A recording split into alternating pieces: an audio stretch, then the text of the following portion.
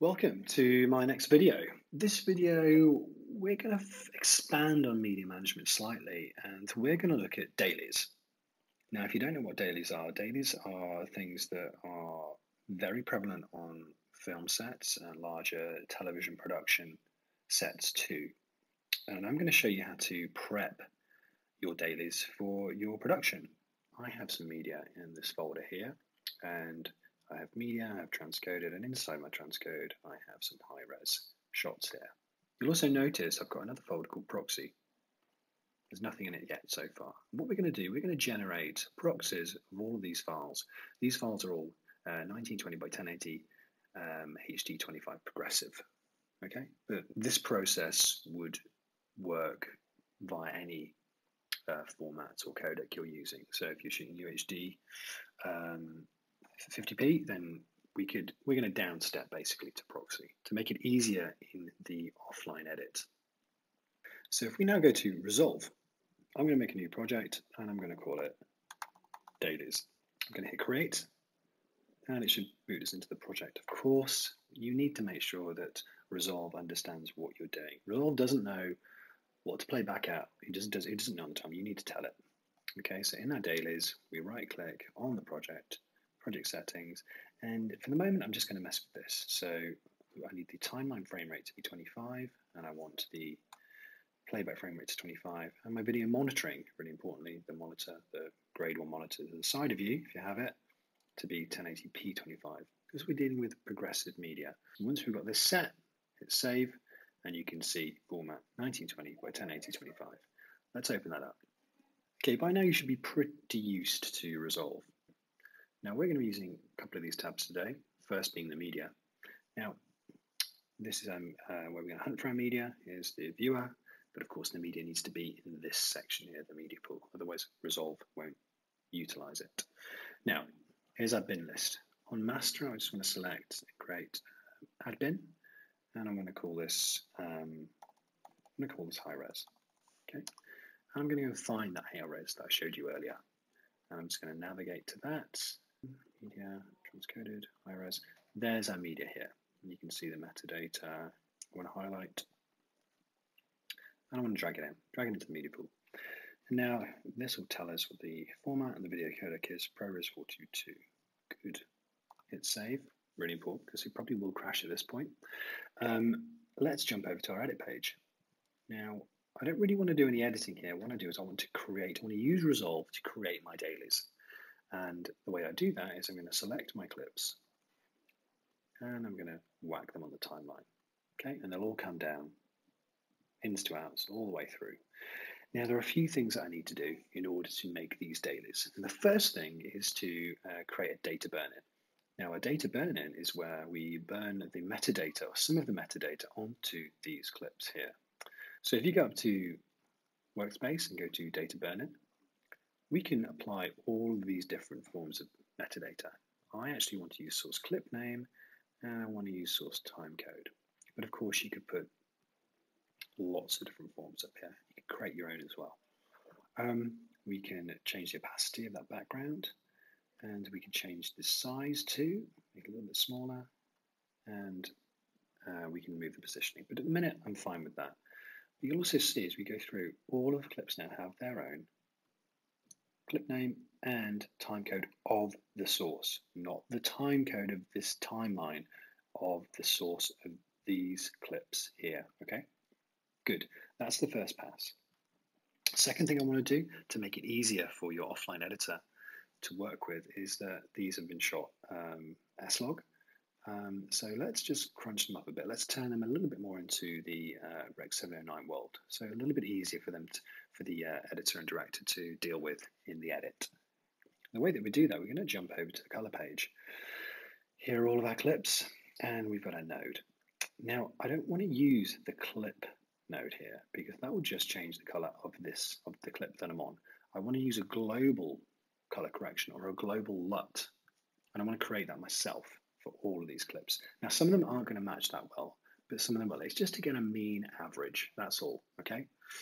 Now, I'm just going to jump over into my timeline. Now, timeline will allow me to, with one LUT, apply that LUT all the way across these clips. If you hit Option S, now there's my node. And we're just going to go to Workspace, Video Scopes, and turn them on. Now we can see from these video scopes here that not particularly rich in terms of color range, and we can see it's wide dynamic range, so it's pretty thin. Okay, so let's just push this up slightly. And what I'm going to do is I'm always going to start with curves, and I'm just going to grab the top end whites and just going to bring them up slowly. Okay, maybe something around there. And I'm just going to pin these blacks back down, actually, a little bit there. I'm going to jump over to the color wheels and just make sure we're not in log here. I don't want to be in log. I want to be in primaries wheels. And I just want to increase the saturation a little bit. And I just want to increase the contrast. Nothing too extravagant. Now, let's just turn that on and off. So you can use Option D for that. Okay, pretty good. Or you can use this symbol up here. Let's see what it's done to the rest of the clips. So, we step through. You can see some of them are a little burning out, a little bit much. I mean, but overall it's okay, That one's probably not great. You probably need to affect that separately. That one's okay. That one's okay. Ultimately, it's getting as a mean average. I mean, possibly on that clip, I might just jump back to clip and I might apply a little bit of rework on that clip. Just pull that back slightly, just so it's not burning out. Look at this one, and this one too, actually. I'm in clip. I'm just going to drop that down. Okay, so no real massive reworks of color correction there. Nothing huge. It's just a little tweak here and there. Ultimately, it's nice if you can use one global LUT, but in this situation, we can't. Let's go back to timeline. Let's turn these on and off. Okay, looking nice, a little bit brighter, looking good, looking sharp, a lot clearer, not opaque anymore, not that sort of opaque log CRS log look. So I'm happy with that. So we've now applied a LUT across those clips, your dailies. Let's say this is day one of your on-set work, okay? And we've applied our data burn-in here and here. Now we want to export and render these shots out as proxies. Now we're going to jump over to the delivery page. I'm now going to go to the custom area. I want to browse a location. We need to save these new renders somewhere. And they're going to go media, transcoded, and into proxy. That's the location these new renders are going to go in. Now let's just have a little look at this. Render. We don't want it to be a single clip. That'll mean that all of these things will be one flattened file. We want them to be individual, okay? Let's have a look at the audio. We switch that to bit 24. File. Now, in file, really important, you need to select source name, okay? Source name, and don't use unique file names. Really important that the name of this clip will relate to this naming here. Now let's look at the video. We want it to be QuickTime. I don't want to choose H.264. I want to keep the Apple ProRes flavor family, but I do want to knock it down to proxy, okay? So let's review that. Custom, individual clip, QuickTime, ProRes proxy, audio, 24-bit, file, source name, and we're ready to go. Now, it should have an orange bar all across all your shots. If not, entire timeline. That means that all the clips are going to be exported from here all the way to there. Now, add that to the render queue. It'll jump over to here and start render. And these clips are now going to render out individually with their individual data burn-in and the LUT applied, all ready for your offline. Great, hit save.